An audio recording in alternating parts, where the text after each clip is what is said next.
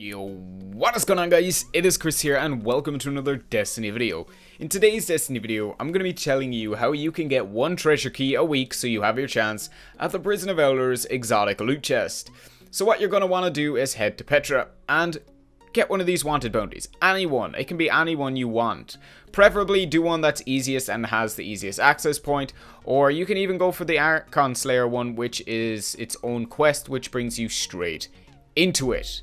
So, what do you gotta do for this? Well, it's pretty simple. All you gotta do is go and complete the wanted bounty. Once you've completed said bounty, make sure you grab your chest, and remember, you can't do the chest glitch anymore, so you gotta grab it once, and then head back to the reef and turn in the bounty quest.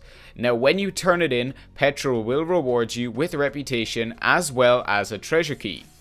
Also, this can only be done on one character a week, not once per character. So you have a chance to do it on one of your three. As you can see, Willis is kind of freaking the fuck out. Didn't get his third one.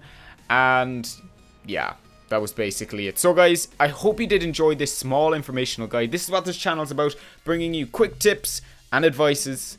So guys, if you did enjoy, please leave a like, subscribe for more daily Destiny content, and I will see you in the next video. Have an amazing day.